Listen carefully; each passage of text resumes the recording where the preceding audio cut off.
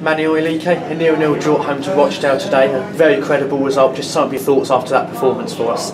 If you ask us, will we take a 0-0 draw before the game? Probably say yeah, but if you look at all the chances we had and how we played, we're a bit disappointed, but you know, we're also encouraged by the fact that we've pretty much dominated a match against a League One team who's 8th in the league. So we're encouraged as well, but we're still disappointed. We think that without their keeper, they would have been out at the time. We would have been in the pot for round 3 guaranteed. But overall, not too disappointed, but still know that we should have won the game.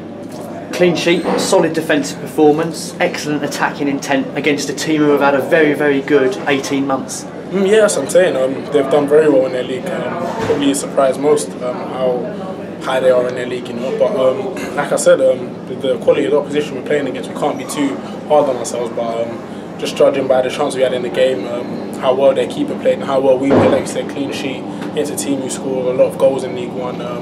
There's a lot of positives to take out of it. It had an element feel of the Portsmouth game, didn't it? You were solid, and in the last sort of 25 minutes, you just bombarded them. And as you mentioned earlier, without their keeper, we'll be in the 3rd round now.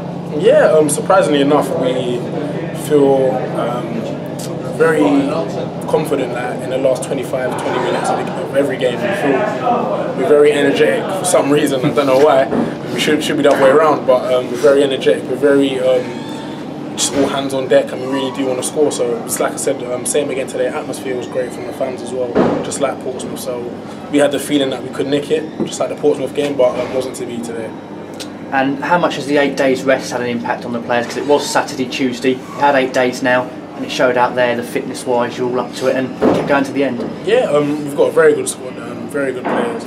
And like I said, the management team do work very hard on our fitness, so the 8 days period did help us out a lot as well, seeing as we've got a lot of games, and with the replay as well, added one more game to it. So yeah, I'm really happy with our fitness levels. This can give you a confidence boost going into the league now, because when we won at Portsmouth, we went on to beat Kidderminster and Nuneaton. It can have a knock-on effect in league games, can't it? Yeah, definitely.